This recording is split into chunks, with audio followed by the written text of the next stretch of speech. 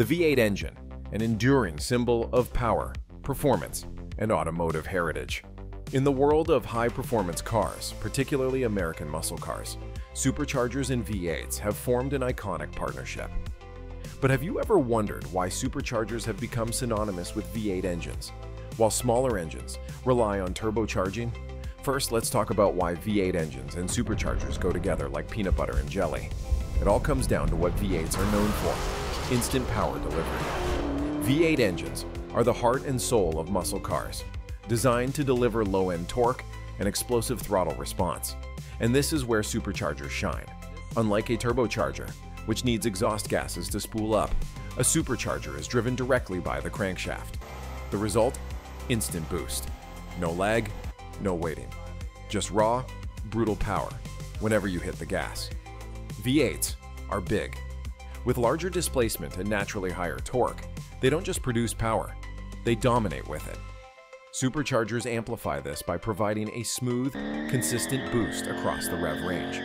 It's not just about adding power, it's about making that power delivery buttery smooth and predictable.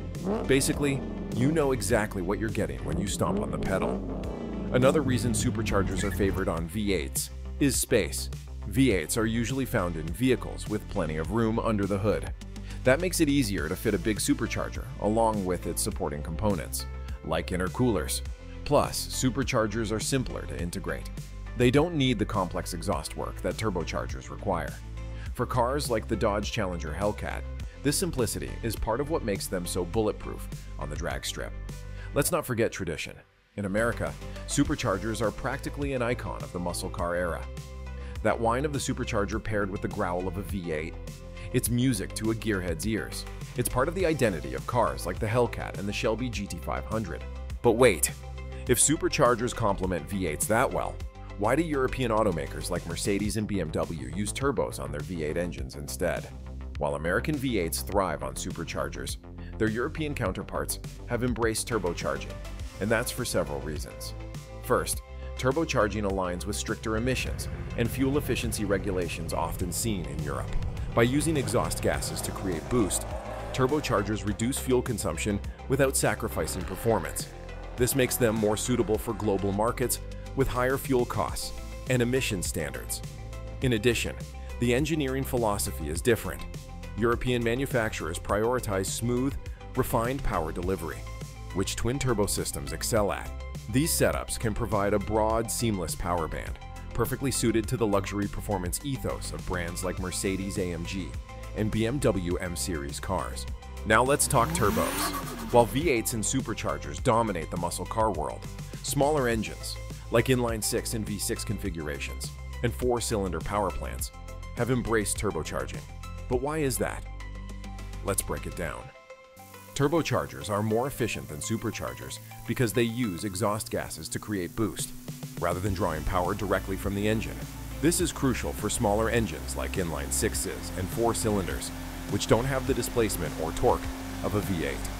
Turbocharging allows them to deliver impressive power while maintaining good fuel economy. For example, a 2-liter Turbo 4 can easily hit 300 horsepower without sacrificing efficiency. Turbochargers fit better in tight engine bays, especially in smaller cars with limited space.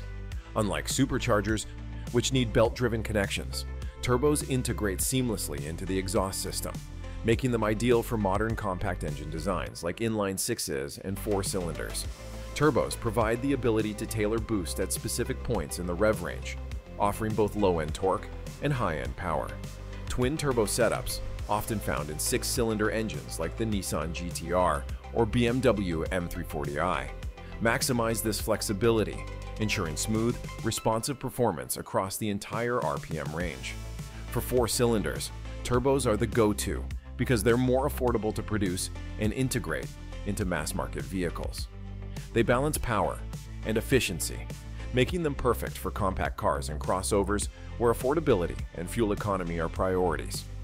Of course, there are exceptions to every trend.